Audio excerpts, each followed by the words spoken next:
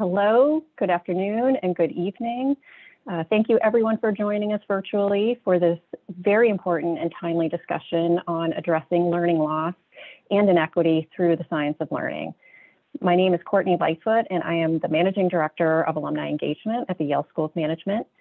I am blown away by the interest in this event by Yale SOM alumni, as well as Yale College and other graduate and professional school alumni, and equally as blown away by the number of non-Yale participants joining us for this event tonight.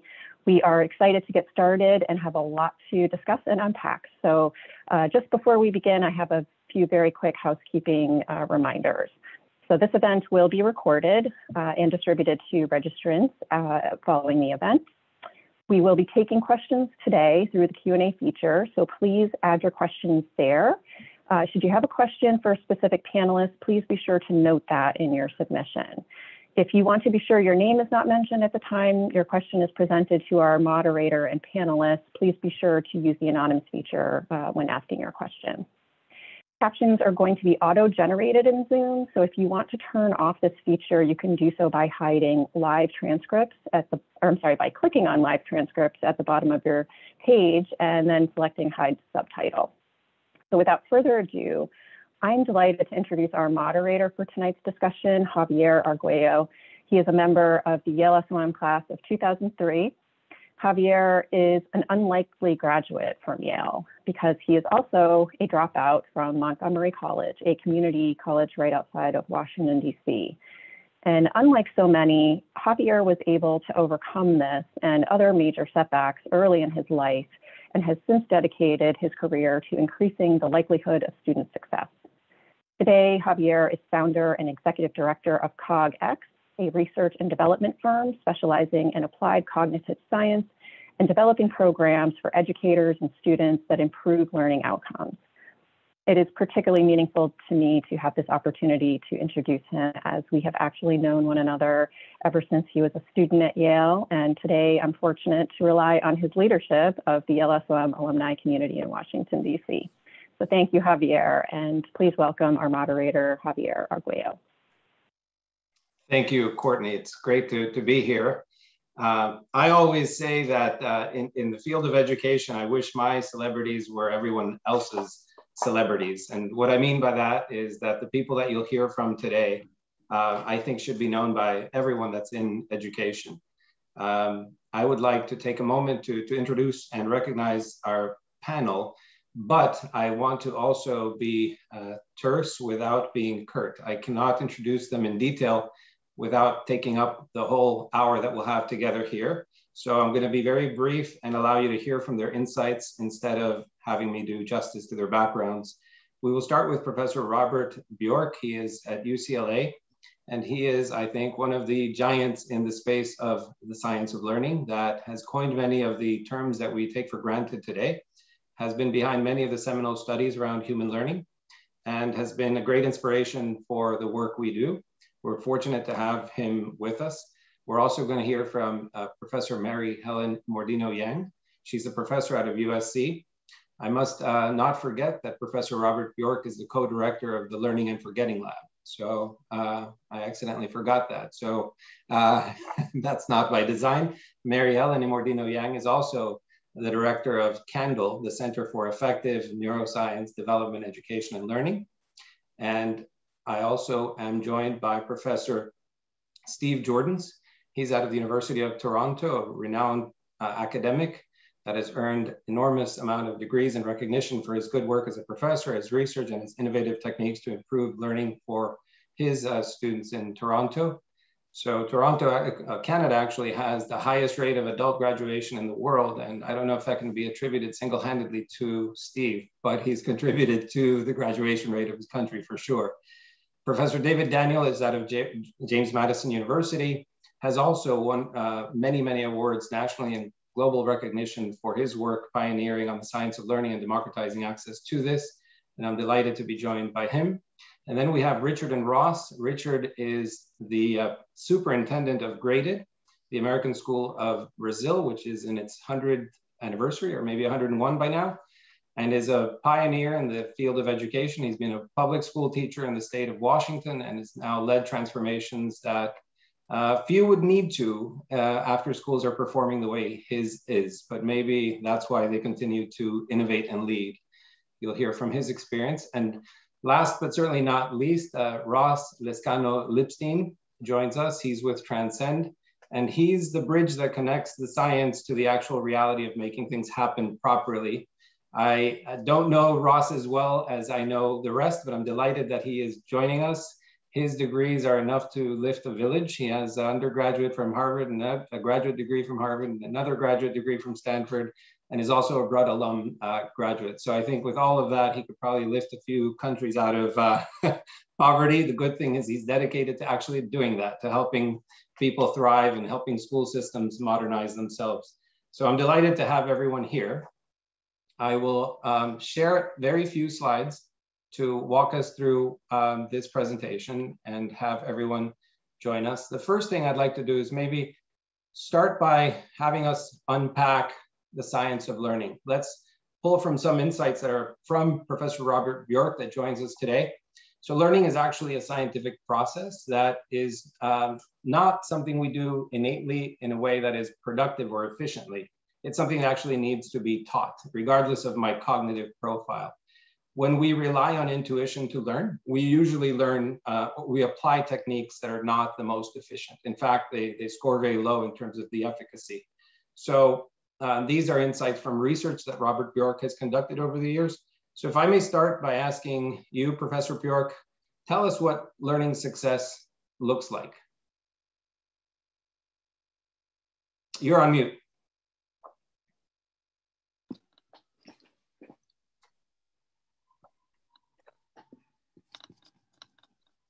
Now we can hear you. Okay. I mean, a basic problem in terms of learning success and defining it is that a learner can respond to immediate sense of familiarity, immediate ability to recall something, reproduce it.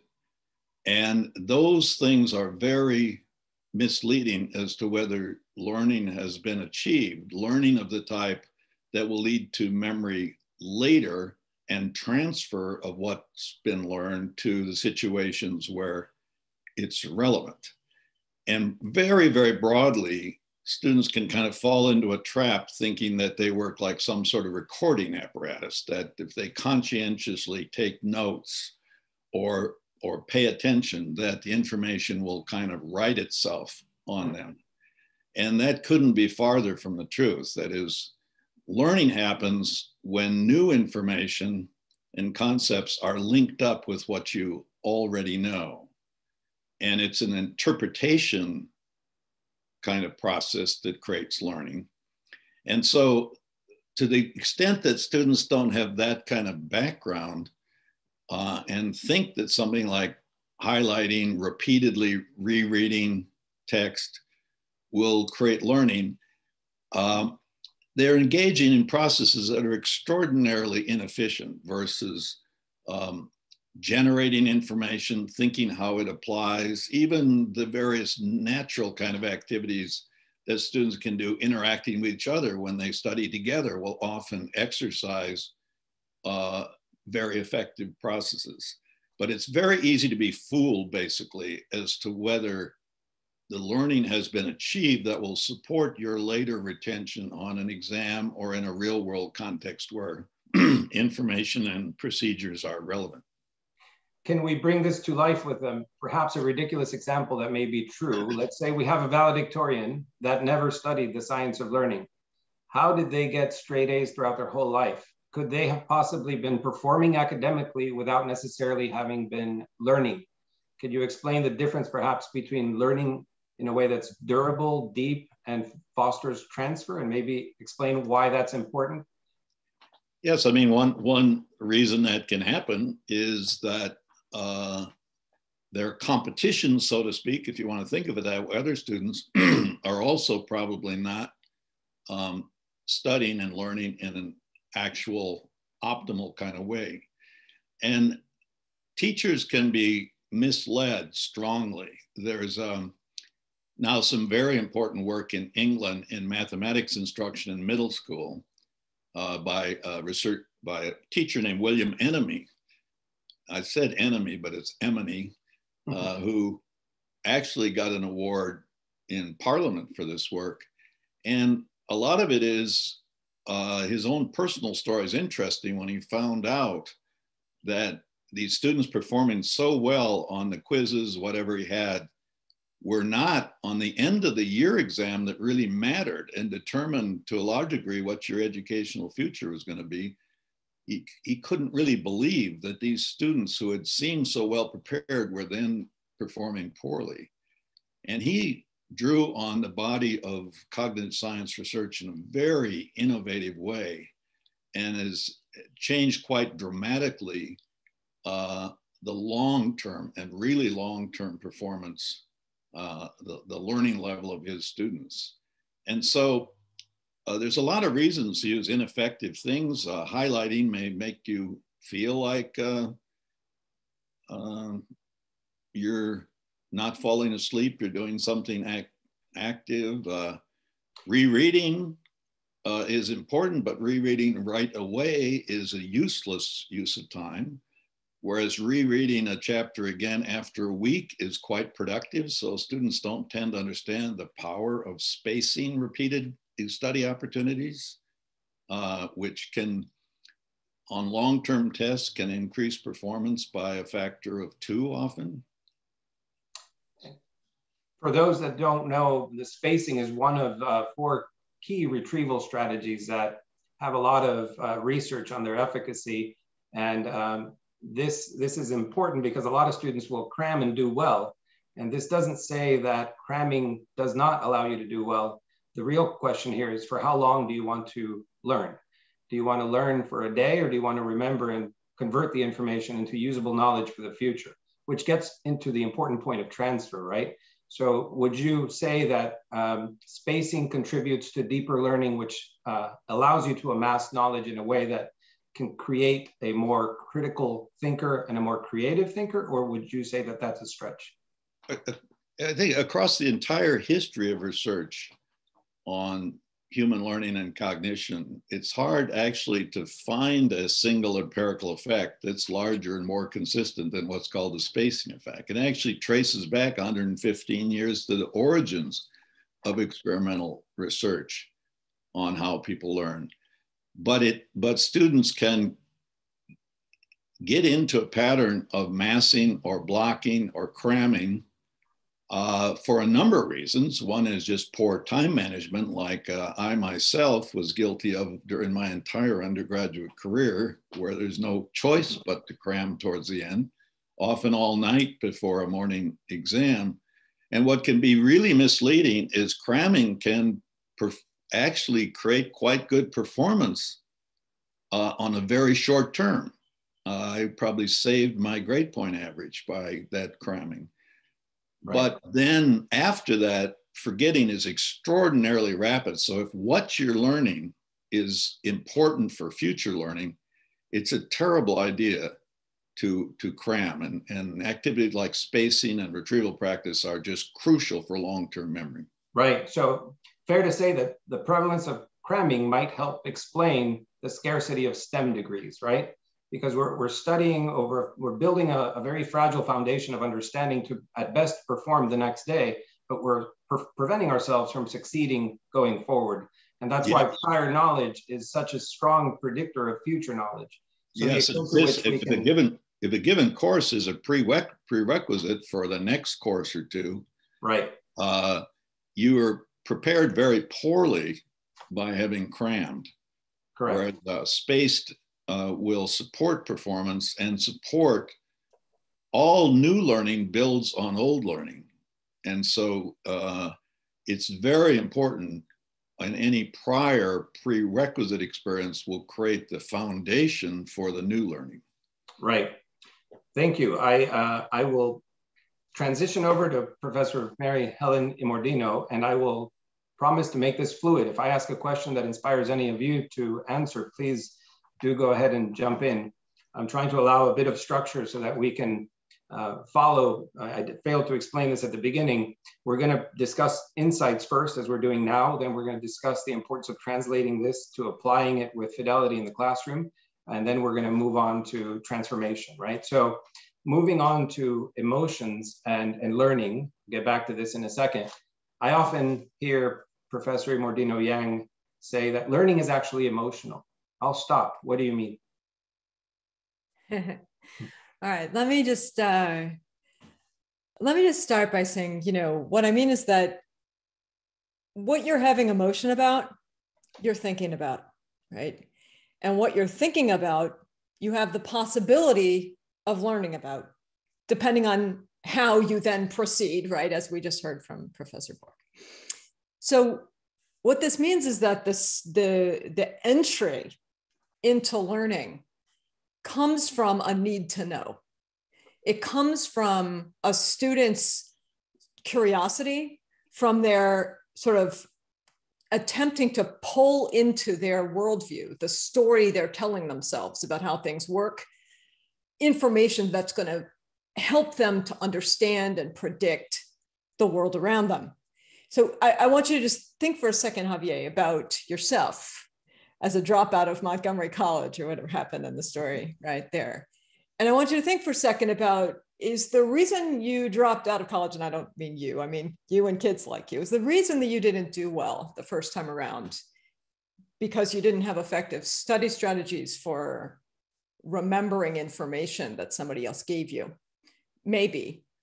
But if somebody had given those to you, would that have fixed the problem? Probably not. Why not? Because learning doesn't start with semantic information that somebody else curated for you, right? That's where we start when we get to school.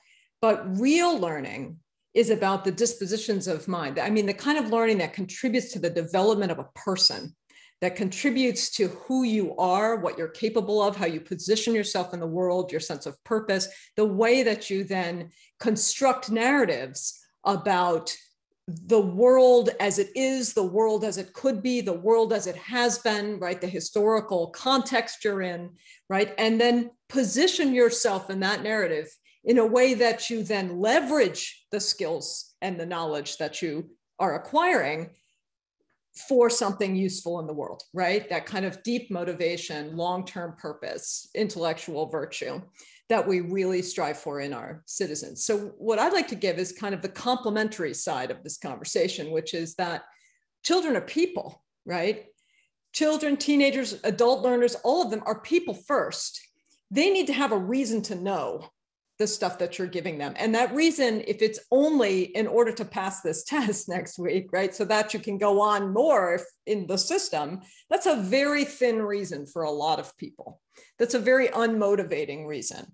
And for the people for whom that is a deeply motivating reason, I worry also, because then when you get where you're going, what do you do with it, right? How many kids do we have who have gone all the way through, I don't know, Yale University and get to the end and say, I don't know what I'm interested in. I don't know what my life is for. Why did I do all this, right? And so what I want to really highlight for just an instant is what we're finding in the lab is that when we interview young people, and young people like you might have been when you were 14, 15, 16 years old, right? And then we follow those kids over time with brain imaging, with psychophysiological recording how their bodies react when they're engaging in complex learning tasks and thinking about meaning they've made out of things they've witnessed in the world. And then we follow them into young adulthood. What we discover is that young people's what we call dispositions of mind, irrespective of IQ, irrespective of their ethnic background, irrespective of their parents' level of education, irrespective of the socioeconomic resources available to their family. When kids show us that they are curious about understanding things deeply, that they follow up on ideas and are willing to do what we call transcendent meaning making. So they take facts, they put them together, but then they think, well, why do I need to know that? Why does that matter? How do I feel about this? How does this help me understand something in the world that I may have witnessed or something that I do or could do in the world? When kids show us that their disposition is to engage in that way, the more they do that, we can predict that they're going to grow their brains differently over the next 2 years when we bring them back to the lab again. the starting point, this 2 years later, within the same kid, we can predict the kind of network activity growth in all the networks that are involved in the most important kinds of learning. We can predict based on those dispositions of mind. And in turn, the degree to which they've grown their brain in those beneficial patterns for learning and for social interaction and for emotional well-being and all these regulatory capacities and things, the degree to which they've done that statistically mediates. It explains how they feel as young adults, how happy they are with their lives, how successful they are in school or in work, if that's what they're doing, or parenting, if that's what they're doing, how much they feel like their current opportunities are what they always dreamed of for themselves, how coherent their identity is as compared to like endorsing statements like, I don't really know what I believe. Sure. I just go along with the crowd, right? Fair to say that learning is propelled by purpose, which is given through emotion, because we need to care to pursue, correct? Yeah, except I wouldn't use the word given through. I think it's conjured through. I think we want to put the locus of activity back in the person. We as teachers don't do things to people. Well, we do, but we shouldn't. Those are not the things that really impact learning. What impacts learning is when you provide opportunities for people to engage meaningfully with information and activities and other people's, in discussion in ways that will set them up to be inclined towards striving for deeper meaning. And then when that happens, then all of the great study strategies that we just heard about can apply, because now somebody's got a reason to learn, right? They're engaged in the process itself and invested in the information. These insights are deeply powerful, but learning is very complex with variables outside of my own locus of control as a student. And then there are variables outside of your locus of control as my teacher. We have pollution from the real world, and there's a lot of pollution. And there's pollution. What do you mean by pollution? I'm curious. Emotional pollution. What I mean is this: adverse childhood experiences. We have surveys that reveal that across the U.S., 61% of adults say they have experienced adverse childhood experiences. The lower the income or across some ethnicities, you have even higher adverse childhood experiences. Yeah. So if learning is emotional and emotions affect learning, what effect are we having on society when these negative pollutants are affecting so many students and at the expense of not being accused of solipsism for only showing US data?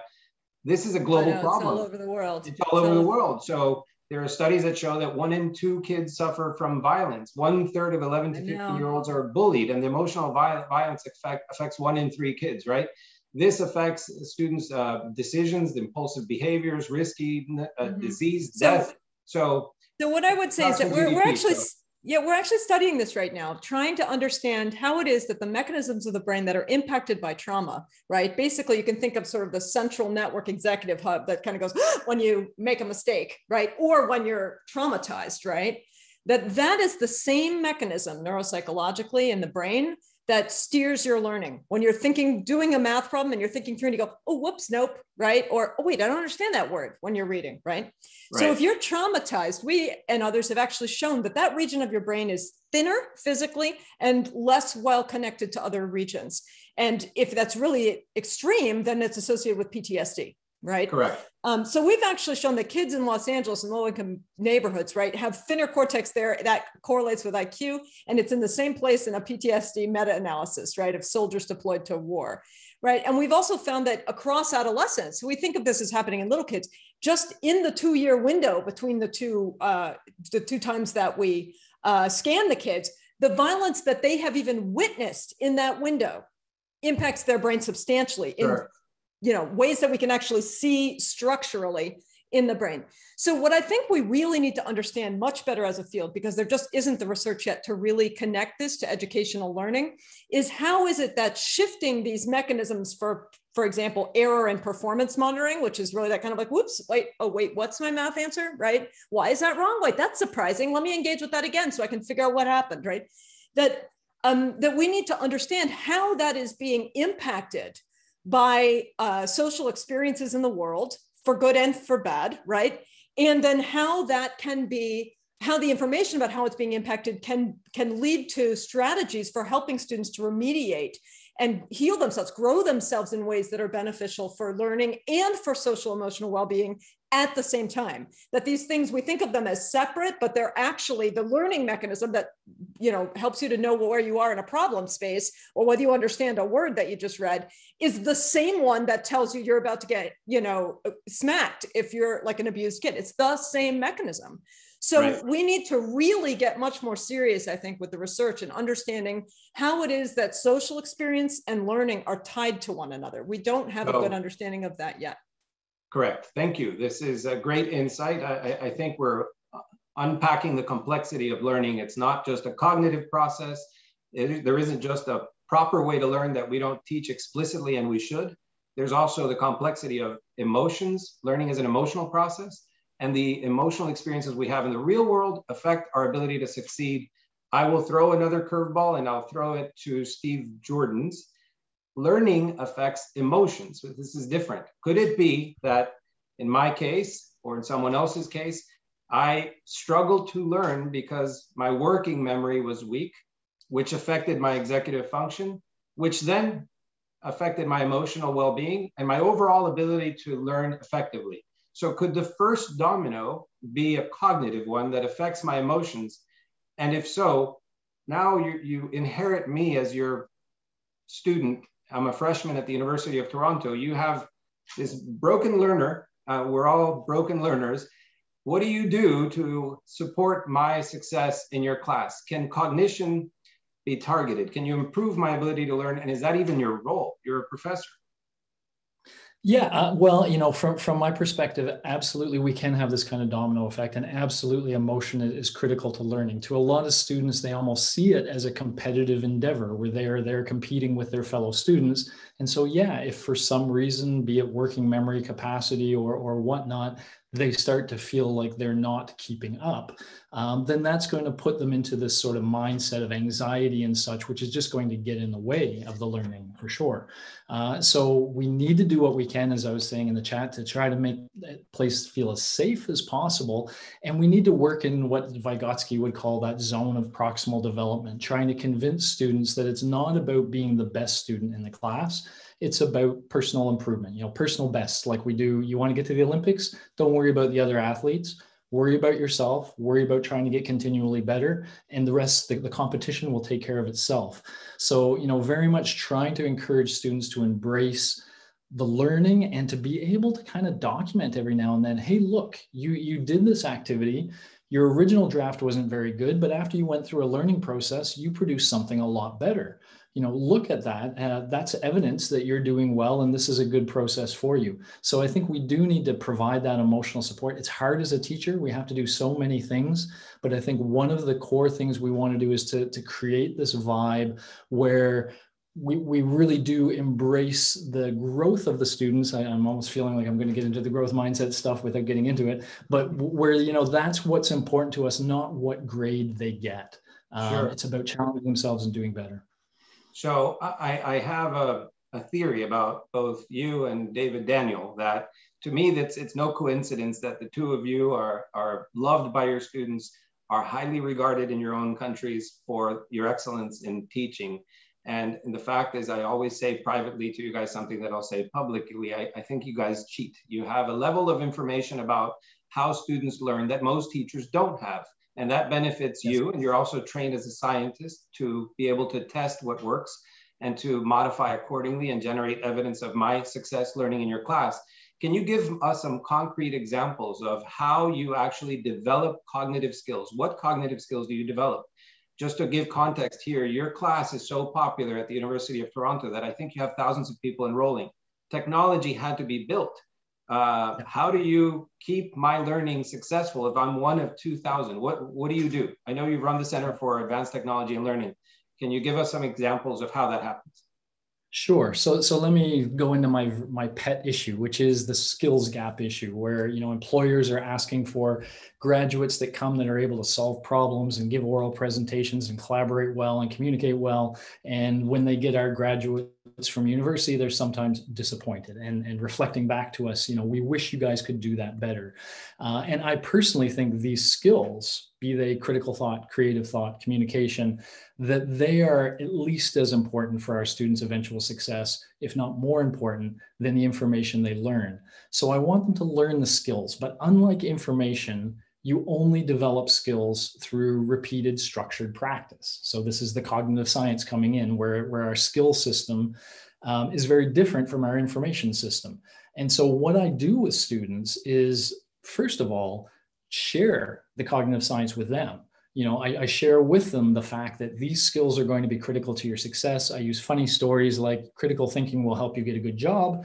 It'll also help you pick a good life partner. And that's kind of important to your success in life. And so these are skills that will help you succeed. I expose them to the literature saying, you know, you need to practice, and you need to practice in a feedback-rich environment. And then, yeah, we've created a technology that specifically allows them to get that practice by doing things like peer assessing each other's work, but en masse. Like you give feedback to 6 students, and we really structure the process, scaffold it, if you will, with micro-learning resources to kind of help the student really understand what we're asking them to do.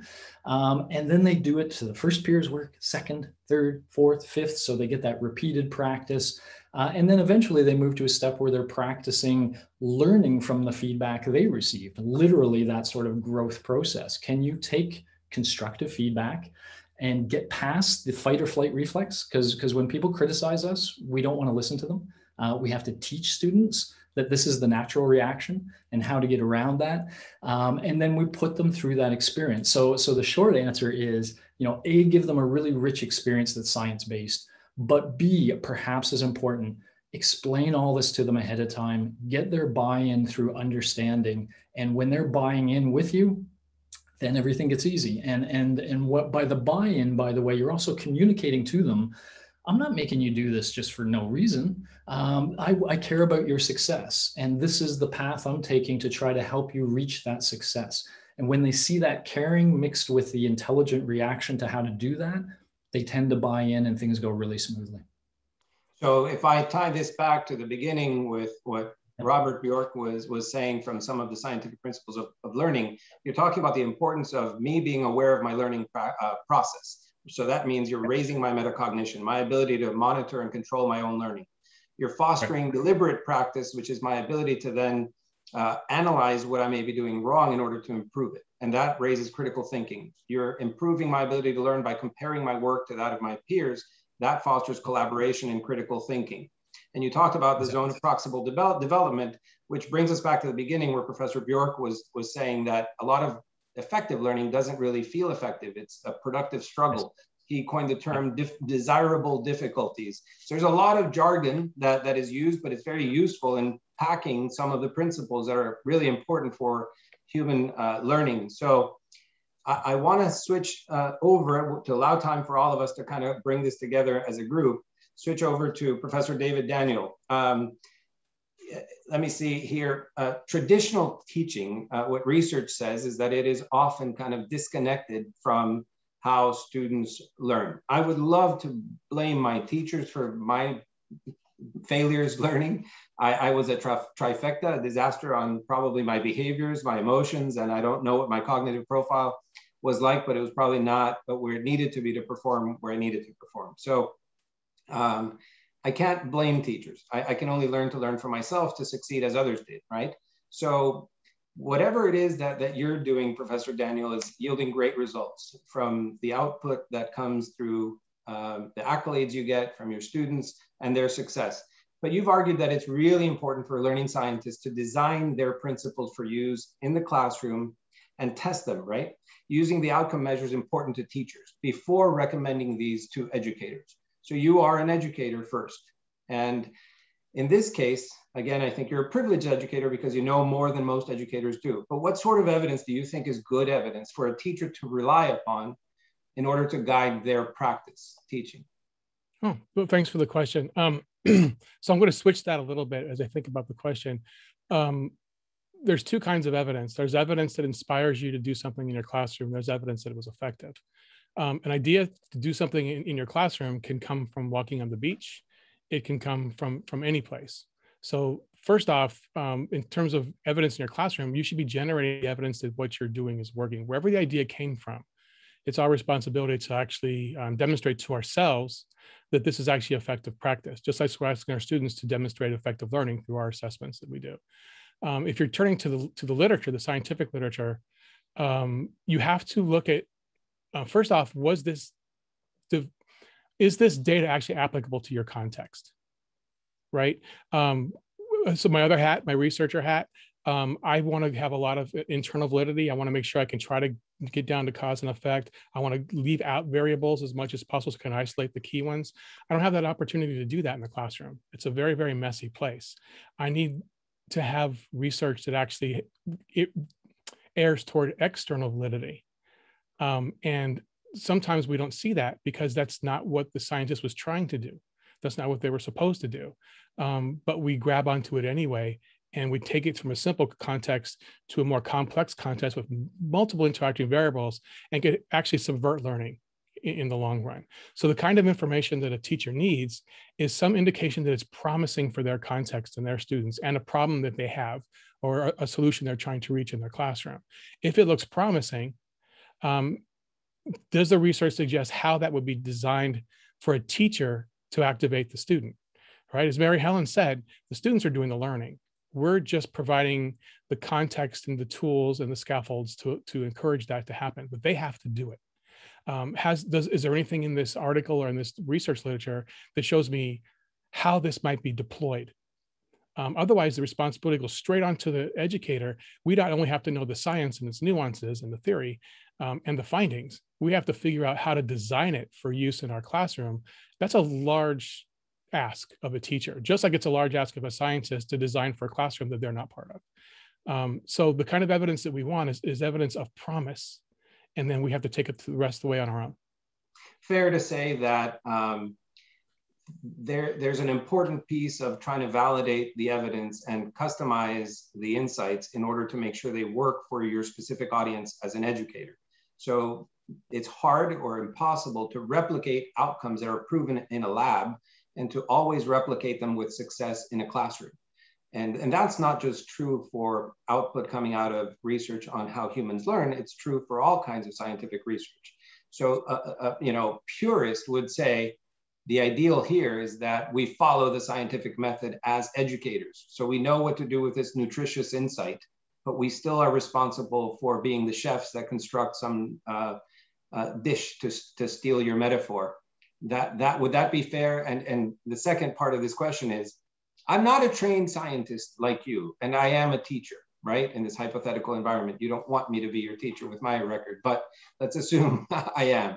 So I'm not going to be a scientist like you, but I can still improve my teaching by understanding these principles. So these are not silver bullets, but they are bullets that can be polished. And maybe bullets in schools are not the best metaphors to use because we have too many of those in the US. But you know what I mean. Nothing is as shiny as it looks, but there is potential to shine these things through deliberate effort on behalf of the teacher, correct? Yeah, it makes sense. But first, we have to agree that the scientific method is going to yield the kind of proof that we find valid in the classroom. And educators aren't necessarily trained that is the only or the best kind of proof. Being trained, as a researcher, I do. Right. And I think all responsible teachers are scientists in their own way. If you define scientist as someone who uses the scientific method. So if you're using a scientific method to demonstrate that your stuff has impact, then you are generating data. And a responsible teacher is a data generator. It's an evidence generator, not a recipient. So you were talking about the cook metaphor that I use. Basically, I argue that teachers are more than servers. They don't just take the stuff from the kitchen to the student. There's a lot of skill, a lot of things that a teacher has to learn and do, even if it's implicit, to be effective. They're much more like cooks who takes these ingredients and create something that's both palatable and nutritious. If we err away from palatable, they won't engage in it. And if we make it so sweet and wonderful that all they do is want to eat it and it's not nutritious, it doesn't really do our job.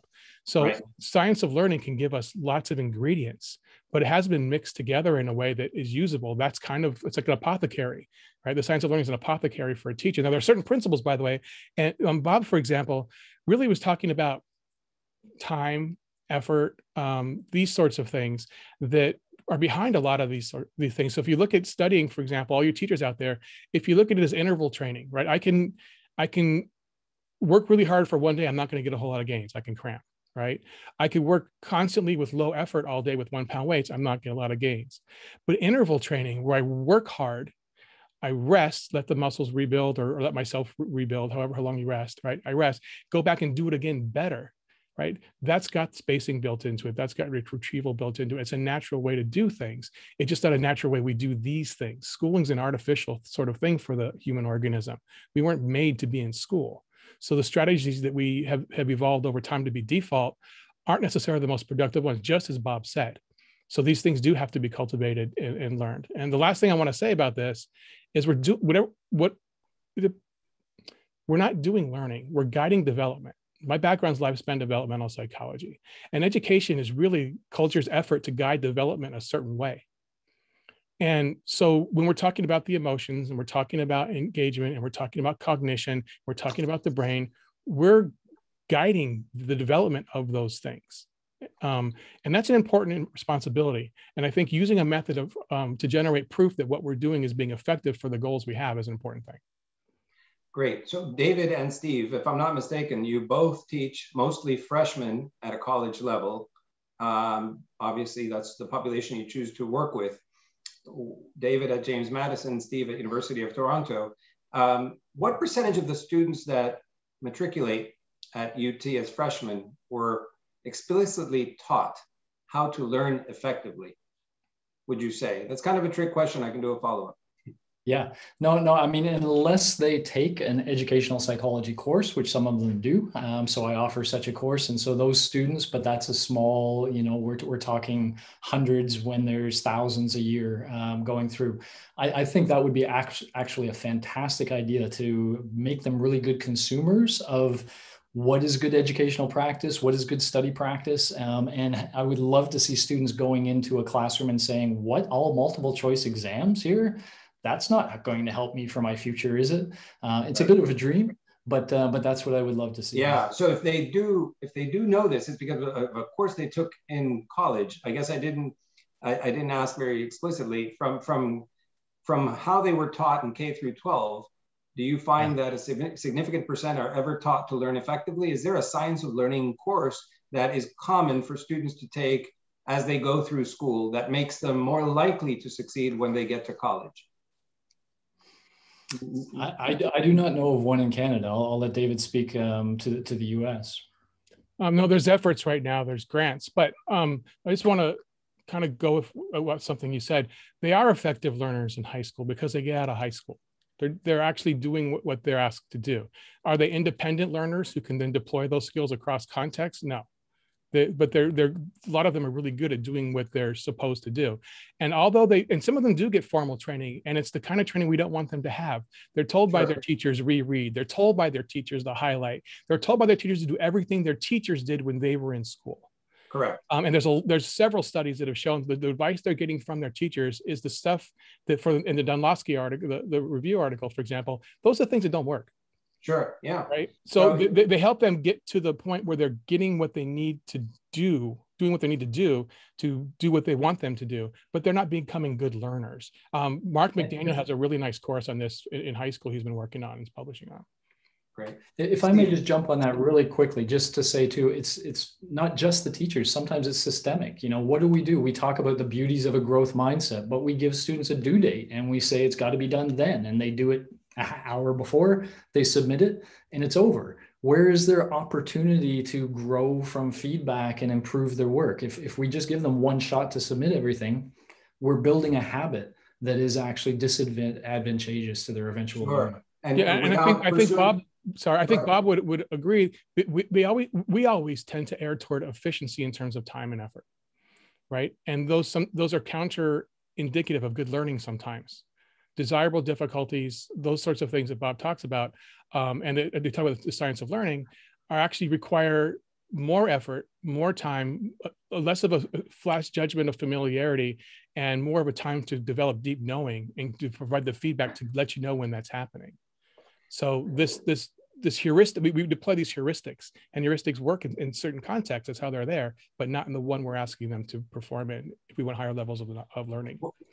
I hope the audience is as nerdy as I am and excited in what you guys are saying, because these insights are profound for the way we currently teach and things we could do to modernize and improve upon with the learning of students, right?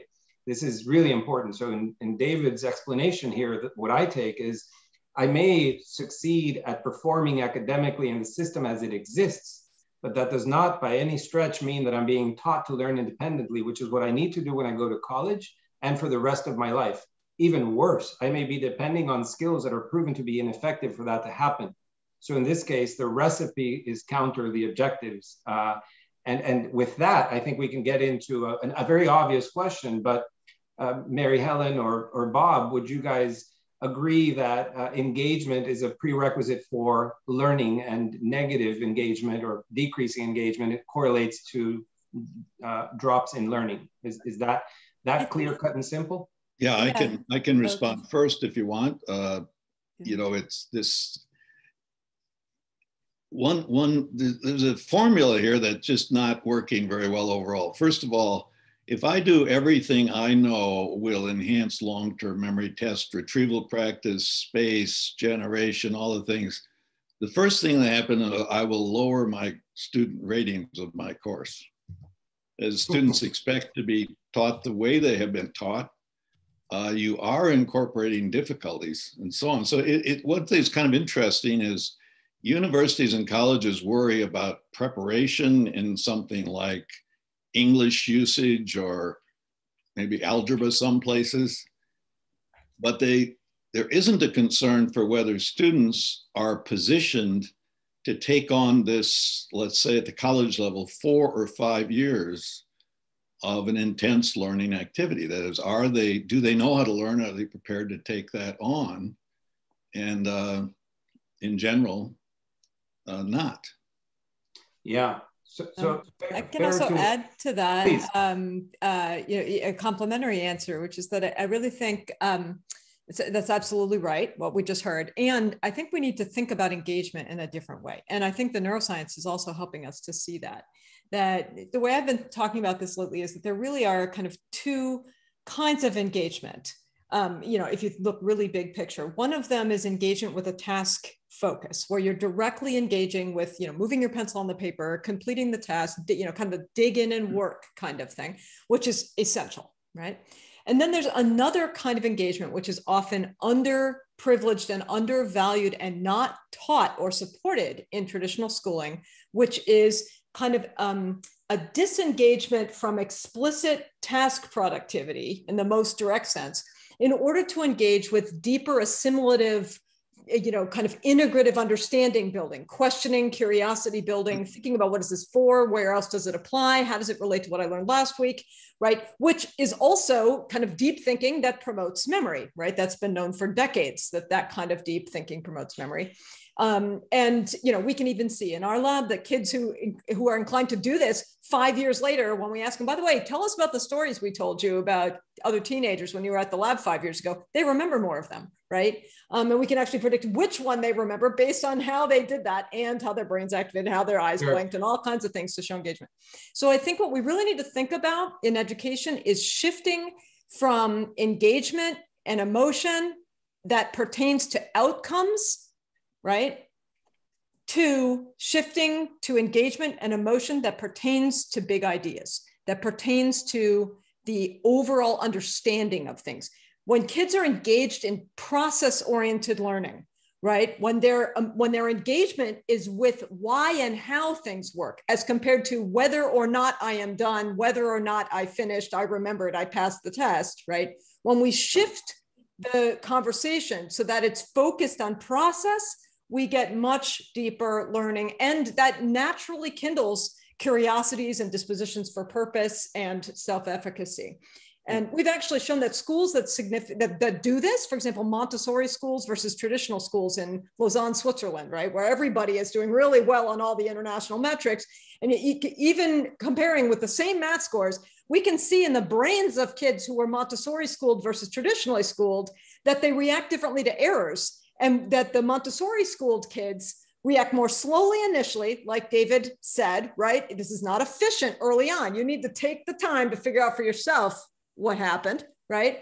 But then by adolescence, and these are not longitudinal data, these are cross-sectional data, but by adolescence, we see that kids who were Montessori schooled in really high quality Montessori schools where they were engaging with their own meaning making with each other, where their teacher was sort of funneling them or pushing them to materials she or he thought would be the right ones to help them understand something next, that when they did that, when they saw errors on math problems that they did in the scanner, they actually shifted into deep thinking, right? They actually, we see math areas and emotion areas and reflection areas activate as compared to the other kids who shifted into hippocampus, right? They shifted to memory. They wanted to remember what the answer was rather than engage with what you could learn from this feedback and this information. So in the spirit of applying another tip that I have read, that metaphors improve learning, and to sustain a thread across what you guys are saying, I understand what Robert said initially to mean that if you're my professor, and to keep this metaphor of nutritious ingredients and the chef, when you give me spinach, you improve my ability to learn, but then you get judged for your failure to give me chocolate, which is what I demand. And the system rewards the distribution of chocolate. So first we need to change the structures so that we don't call chocolate nutritious and we begin to love spinach. And what Mary Helen is saying is that not only is this possible, but the why behind your eating and the motivation and the process, which Maria Montessori stumbled upon by complete accident, is critical. And these are principles of active learning, which we're unpacking the science of learning as we go. Active learning is what Professor Wyman did at Stanford and reduced the dropout rate by the failure rate by about 70%, applying some of the principles that we're discussing here, which is something that Steve Jordan was saying, which is the importance of collaboration, deliberate practice, reflection, metacognition. These are all principles that I think should just be mainstream conversations and not obscure nerdy talks that we have and think are interesting. They should just really be more common. But Javier, I mean, I think there's a really big thing in what you just said that is worth calling out, which is that we need to come to terms with the fact as a world that many of the accountability structures and metrics that we use to judge teachers and to judge students' success and achievement are directly undermining the kind of learning that we're advocating for. The kind of slow, careful retrieval practice, return to the idea, reconstruct it later, reread it after another week, think more about it, engage with your friend in a discussion about how it relates to what you're learning in another class. Those kinds of things are not rewarded. In fact, they're directly punished in many of our school systems. And then we wonder why the learning is shallow and the kids, by the time they get to college, are not deeply motivated and don't know why they're there.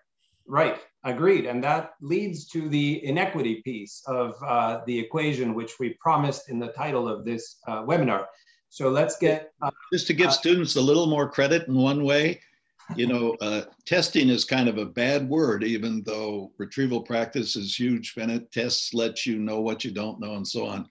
And often in talking in general audiences, I've had to use the phrase retrieval practice instead of testing. But recently, a number of teachers have found that if there's very frequent low stakes or no stakes quizzes, students groan and moan and maybe some of them drop out early.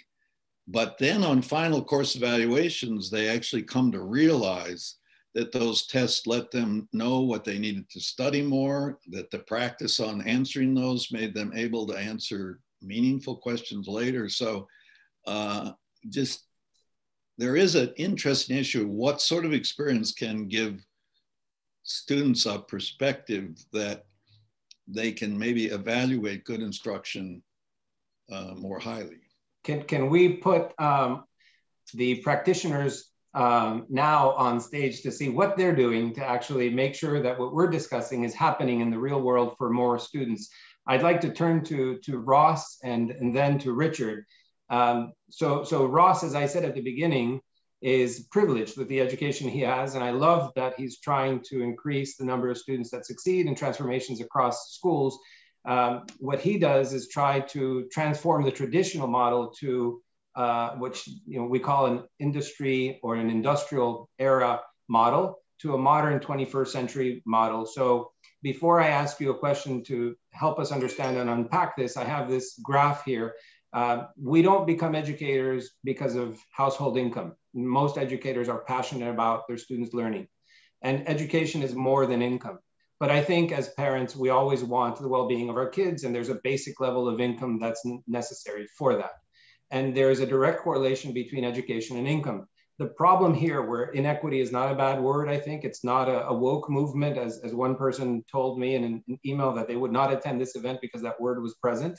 What I mean, I think, is very simple, very direct. Education is positively correlated. This is a public good. We want, as a society, more people to succeed because the whole country is better off. We don't succeed by having 2/3 fail. That's not a zero-sum game. But the inequity in the system is such that by the time we graduate from high school, 1 of 6 has not managed to do so. By the time we enroll in college, especially at a community college, I wish my story was anomalous, but I am one of millions that drop out from community colleges every year. These are dropout factories because the bridge to learning is never available to me. And it's pretty obvious and predictable that I will fail when I get to community college because I had not been taught to learn, right? So at a community college, 5 of the 6 that enroll will fail to meet their goal. They will drop out. This is the DFW rate that never goes up across the country. So you have millions of dropouts. And then overall in the US, about half of those that want to get an education actually get an education. So we end up with 1 in 3 getting a degree. The last point I'll make is that if you come from a top 1% household income, you are 77 times more likely to get into an elite Ivy League university than those that don't come from a top 1%. So these are the sources, I think, of inequity, because these are not supposed to be luxury brands. These are supposed to be public goods that people can access, and technology makes that possible. So Ross, can you, sorry for my 10-minute question here, can you unpack what you mean by the industrial era education and also unpack what you mean by a 21st century education? Yeah, I'm happy to. I can, and I'll put in the chat a document that we use, just a 1-page document that helps summarize it. It's really building on what we've been hearing from the other panelists so far. Our K-12 system right now is in many cases structurally set up to support understandings of learning and development that are a century old. And it's been very hard to update how our structures of teaching and learning are set up, because innovation is very difficult to do in schools, especially without some support. And so Transcend, the organization, the nonprofit that I work for, works with schools to help actually address some of those structural, the structural aspects of their school design that are limiting equitable teaching and learning to happen. I'm happy to speak more about it with folks that are interested. But just one last point that I would make to this cooking metaphor is, I think it was David that said that teachers are actually cooks. They have to take all these critical ingredients of the science and learning and turn it into something that's palatable and nutritious. And I would argue that teachers are set up to fail if you're expecting them to be world-class cooks. They actually need some help in order to do that translation. And we've seen a tremendous amount of success when we're able to have teachers at the table alongside additional capacity that has time and connection to some of these principles, working together to transform a school. So, great point. Completely agree with you. Is the model that we have in place, in your opinion, Ross, or in anyone else's, the culprit of this extreme inequity that's built of too many people wanting to succeed and failing to earn a degree? Or is there something else that prevents the majority, 2 out of 3, from getting the desired degree? The model was not designed with equity as a goal. And if there is going to be a new structure that is designed with equity as a goal, it will need to look different than most schools look today. So an unfairly difficult question, but I'm sure you can handle it. What prevents innovation from flourishing in the school system when the evidence is overwhelming that we're sitting on top of a broken model that, and the evidence is everywhere? Yeah. So a lot of things, I think bridges between academia and practice are certainly one. The biggest, teachers and school leaders are the most constrained people in terms of time and headspace that I've come across in this country, and expecting them to do innovation alongside the really difficult work that they're already doing every day is too much to ask and they need help. Good answer. So what would constitute a successful career? What did you achieve in closing or building this? You're very talented and you've chosen this path. What will you hope to achieve with what you're saying? What do you think is feasible? So this LEAPS document that if I've contributed to a movement over the next several decades in which most schools in this country are characterized by the right side of those leaps instead of the left side of those leaps, that would be pretty cool. I agree 100%. And that brings us to Richard. Thank you for waiting patiently. I have worked with all kinds of schools through CogX, and I have said to Richard that in meeting him and his team, I have found probably, I started off saying the top 3% of sophisticated schools that truly got what Ross was just describing and what we were unpacking before, in terms of a really enlightened team of people that understand the vision of what transforming education represents. And as I've met Richard and the team and we continue to work together, I've changed my description of top 3% to squarely top 1%. And Graded really is an awesome institution. And Richard's a great leader. And I asked him to come because I wanted to ask him publicly, why does a school that have so many people eager to enter and be accepted take on this risky venture of trying to change the traditional model of teaching and learning? You're at the top. Aren't you risking everything? The conversation tonight has been music to my ears. Everything that the panelists have shared has been what we've been talking about for the last couple of years as a faculty. We believe it's a moral imperative. If we know what we know about how the brain works and how learning can be optimized, and we choose not to impart that on our students, then that's a crime, if you will.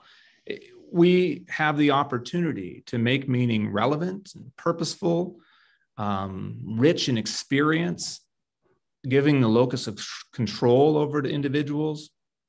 And so if we know that we can do those things and the cognitive science principles and metacognitive strategies that are there and available, and we don't do that for children, then I couldn't work in the institution that didn't believe that it knew something it could do and just chose it didn't have to do it. We don't have to do this. You're right. Our kids are successful, but I would argue that they're not ready for the kinds of learning that David and Steve want in their classes in college in the full sense of how they described it.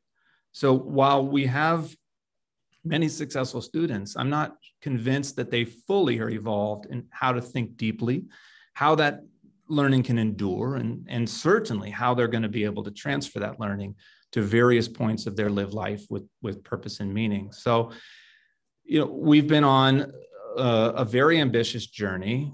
We've supported ourselves fortunately, with some resources. We have deeper learning coaches that are trained in working with partners like you, Javier, and others to translate the research into what we call Monday morning experiences for teachers. So they can make meaning and purpose of this in a way that's usable, malleable for different levels of learners. We're a pre-primary to K-12 school, and we're committed to rising the tides of all learners, so all students will become metacognitive practitioners. And Mary Helen, we are a Montessori school, and we see the evidence of the ways in which those young people think about their learning differently. And yes, sometimes it does take longer for that to come out of them, but it is helping to build a culture within our students and certainly within our faculty in how to think differently about what are the priorities of what we should be doing at school. Historically, we drive content to children. So we are these content vehicles. And then along the way, we might happen to pass along some skills. We're trying to flip the paradigm to say that our purpose and role is to teach children metacognitive strategies, the ways in which to learn that are going to stick for a lifetime. Oh, and by the way, I'm going to teach that through the lens of mathematics or humanities or arts. And that's a big paradigm shift for teachers who are new coming out of university to even people who have been obviously out of education for 30 years. and reshaping and reframing their learning is something that we're, aggressively undertaking across an entire system of school.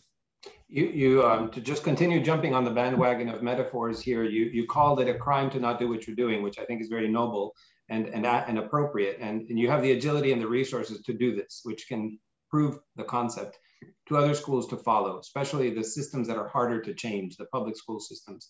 I would say it's, perhaps I wouldn't call it a crime, but I appreciate you saying that, but I call it educational malpractice. And Sure. The practitioner that is delivering this malpractice means well. I actually don't bash teachers. I think they become teachers for the right reasons. And Absolutely. If they stay, they're true soldiers because they're not set up to succeed.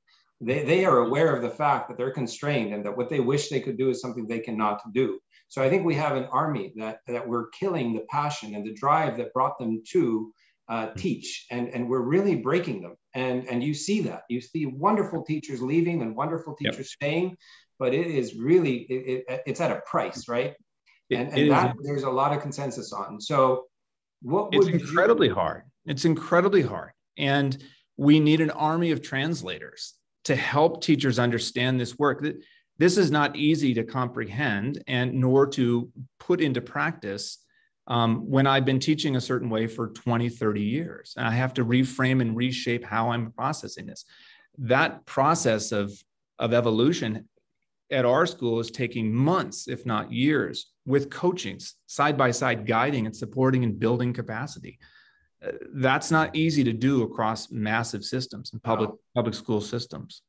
Is it fair to ask what mistakes you've made along the way that you would want others to learn from? And then what advice would you provide to schools that are inspired to follow your footsteps? Yeah, so lessons learned, so many. We began in 2019 pre-pandemic with our kind of what we called our big pivot. And we made our move to focus on cognitive science principles. And so we started tackling varieties of topics. The high school spent half a year diving into working memory. The middle school on retrieval practice, the lower school on productive struggle. And we started to tackle and unpack what these meant and apply them in practice in the classroom. What we realized after a pause during the pandemic and a real reckoning in how we approach learning through the lens of a camera, that we needed to start in a different place. And so our pilot project that's launched now, that just is actually completed yesterday with our first group of 20 educators, is focused around the concepts of mastery, identity, and creativity. We must get right the sense of identity for a child, their sense of belonging and purpose and relevance in a classroom. How does a teacher ensure that belonging isn't that kids smile on the campus? They need to be academically belonging to the environment of one context, which might be different than another.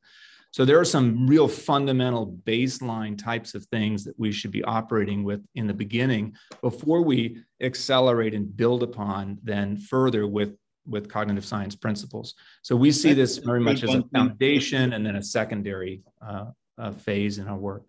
I just want to intrude one thing quickly. The potential here goes both ways. I've had interactions with an algebra teacher in Mississippi, a law school director in Florida, and so on, that incorporate. If you would put me in charge, I never would have appreciated what needed to be done and how it should be introduced the way they did. And really, if you want to, it's not just a matter of basic researchers, maybe at the college level, talking about these principles and results. It's equally important to know enough about the classroom to know how those should be implemented. I mean, I never would have been as effective in a number of the situations that people have emailed me about, just because I was not aware of the realities of classrooms at that level, realities of interactions with parents and whatever. So the potential for, Richard and a couple other people I can think of are acting as an incredibly important bridge here, but it's just very important to have the communication go both ways. Yeah, Javier, can I jump in really quick too? Please, yes. Thanks, Bob, for giving me the permission to do it, the guts to do it. Ross and Richard, I'm really digging what you're saying. I've spent my entire last 20 years of my career trying to argue that translation is a separate and important skill set. That it's too much to put that all on the teacher or all on the researcher for that matter, because it involves a different skill set. And Ross has developed a model where people are pairing up and being supported to do some of that. Richard's developed a way that's working for you. That, you know, I have models I've developed. I spend most of my time working with K-12 teachers and districts, trying to argue for this idea of the translation is important, and then adaptation is what the teacher does from the primary translation, right? So I think we should start thinking about what's the infrastructure for sharing these models? What's the infrastructure for sharing the successes that you're having so that other people can replicate and extend? Also, what's not working? A teacher needs to know what doesn't work just as much as they need to know what does work. Correct. And we have a bias toward just the things that are significant. Well, some things insignificant is really important. So I just wanted to really support what you're doing and call out that you're developing translational models that the entire field needs. And I really find that important. Matter of fact, I think if this lived in schools rather than the university, it would be awesome. Yeah, thank you for that very important point. We're accidentally on time to allow about 20 minutes for Q&A. I think just to summarize here, the last point you made is that farm to table might be a good model for restaurants, but it's not a good model for education in the sense that we don't go from the lab to the classroom. There has to be an intermediary step where translation is really important. When we launched CogX 11 years ago to help bring to schools research and translate this, we didn't know how lacking this was and how important this was. I honestly wanted to prevent the failure of other students. As I think, is it Karl Marx that says one death is a tragedy, but millions of deaths is just statistics? That's what we have in the school system. We have millions of dropouts and failures. I didn't do this for therapy because I am different. I'm actually doing it because there are millions like me that fail, and that doesn't need to be the case. So I want to thank you guys for joining. It's not over. The Q&A starts now. I'm just eagerly thanking you for staying a little bit longer. So why don't we open this up for Q&A? We have a little less than 20 minutes to take some questions, and we'll try to be brief in the answers so we can get through as many as possible. And the Q&A here. So for Richard, what is the impact of grading on making it difficult to do what you are doing? Ironically, that's the name of your school. It is ironic. Before we began the work in the science of learning and those efforts, we already went through a reformation process of our assessment practices. And so we are a school that allows students to show multiple or provide multiple opportunities to show evidence of learning. That learning happens when learning is ready. While that is not perfectly applied, I will admit the idea that students, not everybody learned how to read in the same moment in life. And nor should everybody be ready at the same exact moment for that same exam experience. So we allow students to reassess. We customize that reassessment for a student based on their needs. So what do you need is different from what I need and what I want to make sure I show evidence of. I want to know, we want proof that a student is ready to move forward and progress. So students hopefully are performing for the learning rather than for the result. The numeric value of whatever that is. We don't average grades. We don't give zeros for anything. And we allow teachers to use their professional judgment to determine a student's progress and their final outcome. Wonderful. So we had about 20 questions that appear to actually have been answered throughout the process, which is great. I knew at the beginning that this would be a fabulous interaction with you guys. I wasn't sure I could pull off the caliber of panelists that we got. And I'm grateful that we had 20 questions answered as we went along. But we have another one for Richard coming here that says, I'm wondering if you can continue to describe or unpack your school's journey. Sure. Boy, it's a big open question. There's a lot to a journey of a school, right? Specifically in this work, we began to, I think, ask ourselves really tough questions about ourselves. Were we satisfied with the results of what our students could do with what they had learned? Learning in the moment, great. Test, great. Results, great. College admissions, great. But did we think that those students were having transformational experiences post-graded and inside of graded? Were we asking them the kinds of difficult questions? One of our core values is intellectual curiosity. What ways in which are we asking students to be curious about their learning? Have we had students every day say to us, why, so what? What's the point of me learning this? We want students to question us and challenge us to answer that in real applicable ways. And then if we can't answer that, then we have to look inside and look back at ourselves and say, okay, well, what's the purpose of what we're providing them? Now, we have some freedom as an independent international school. We're not tied by some of the same constraints that public schools in the United States are. But hopefully in ways that we can replicate and share this out, we can share and show a model.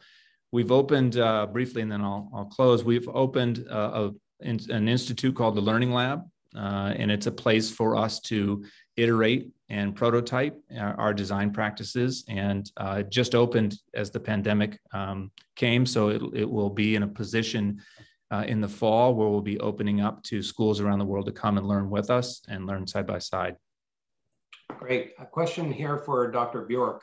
Your desirable difficulties framework has really enriched my teaching. The main area of criticism that I've seen come across from a cognitive load theory perspective, where a difficulty that overwhelms a student's working memory capacity will lead to less learning. How do you suggest that teachers use these two seemingly competing theories to improve learning outcomes? There's a long answer to that one. I'll kind of sidestep it a little bit, but we sometimes have to, when I say we, that Elizabeth Bjork and I sometimes have to emphasize that the word desirable is important and contains a lot of things in it. So there's a level of difficulty. For example, we talked about the power of retrieval practice in generation.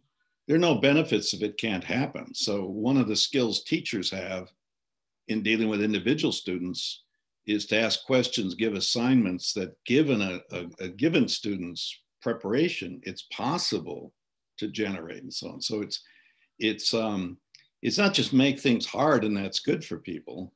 And really, some of maximizing teacher, a whole lot of it's going to depend on skills as a teacher that are really important and so on, and how they deal with individual students and what sort of assignments and so on. I mean, something like retrieval practice, variation, all the things we've talked about, they're very general principles, but they don't have benefits if they sort of can't happen. But again, I really wish there was some kind of national funding program that would let laboratory university researchers like me and other people on Richard and others on this, that there were funding programs that would put people in the schools and basic researchers together. I mean, we spend a massive amount of money on, things like neuroscience, brain imaging, and so on, and very costly kind of research. And just having, putting together people who are in the realities of the classroom with researchers. Absolutely. Be very. If I could jump in too, Javier, on that question for Robert, that is that whole notion of the zone of proximal development, that you don't want to over challenge your students. If you over challenge them, you demotivate them. But then how do you know? And so I would like to give the sort of other bookend where first I said, explain to your students why you're asking them to do what you're asking them to do, and then what's in it for them. So make sure you do that part at the front. At the back end, be a reflective educator. Ask questions. How did this work for you? Was it overwhelming or was it not? And in a more general sense, through practices like that, if you can show that you're there and that you care, what we call instructor presence or teacher presence. I saw a lot of questions about what do we do when students aren't motivated or aren't into it, or how do we, bring them into the learning environment. if they think you really care about their success and that you're trying really hard to optimize it and you're doing intelligent things in the first place and then asking how it went with the possibility that it didn't go as well as you think, and so you're modeling a sort of growth mindset at the same time, that power you have as an instructor is really powerful, and they will resonate with that, and they will want to do well in your classroom. So I just wanted to throw that in as an additional Absolutely. answer. So thank you all. A lot of the people present here as panelists have inspired the work that we've been doing for years in translating the science and making it accessible, democratizing access to what we think every student needs to know to succeed and become an independent lifelong learner, and to equipping educators to be more sophisticated, to borrow from Robert Bjork's terminology. And if I could answer the question I asked Ross, my goal would be the same as yours. I'd like to see a world where there are more enlightened schools like Richard's, where they're pursuing learning because it's worth knowing how to learn, and that requires teaching effectively. And with that, I just want to conclude on time and thank everyone for joining us today. Hopefully this is not our last conversation. This was great for me, and I hope the audience enjoyed it as much as I did. Thank you, guys. Thanks for preparing everything so well, Javier. Structuring it so well. Thanks, you all. Thank you. It's easy Javier, with you guys. Thank you. Panelists, thank you so much. It's an honor. Great to share the Pretty, stage pretty with hard you to keep people like us on time. That is true. So I'll just thank you all so much. Again, I'm Courtney Lightfoot, Managing Director of Alumni Engagement at Yale SOM. I just want to thank you all so much. What an incredibly engaging and dynamic discussion. I want to give a very, very special thanks to our guest panelists. Thank you for sharing with us your time, your very precious time, your insight, and your expertise with our audience. Professor Mary Helen Imordino Yang of University of Southern California and Director of the USC Center of Neuroscience Development and Learning and Education, Professor Robert Bjork of USVLA, Richard Borner, Superintendent at Graded, the American School of Sao Paulo, Brazil, Ross Lescano-Lipstein, Partner of Learning Engineering at Transcend and also a proud Broad Center alumnus, Professor Steve Jordans of the University of Toronto, Professor David Daniel of James Madison University. We are so incredibly grateful to all of you. Thank you. I want to thank all of our participants. We have Yale alumni, Broad Center alumni, many educators and other special guests joining us. And I need to give a very special thanks to Javier Arguello for making this discussion possible. A recording will be sent to registrants within a day or two. We'll also try to see about sending you all of the chat and Q&A transcripts because there was just so much going on. And so I'm sure you would all love to see that, and we'll see what we can do to make that possible. So thank you all again. We look forward to seeing you at future events, and stay safe and be well. Thank you. Thank you, Courtney. Have a great evening. Bye-bye. Thanks. Thank you, everybody. Bye-bye. Bye.